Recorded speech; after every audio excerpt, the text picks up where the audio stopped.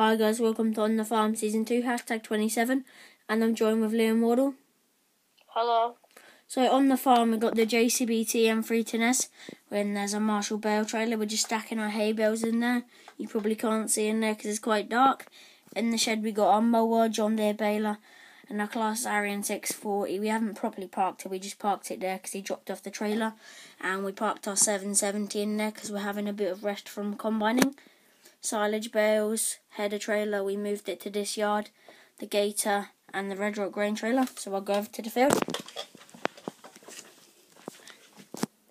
Over here on the field we got the John Deere 6125R with our Kung fertiliser spreader. We're just fertilising this for second cut of silage.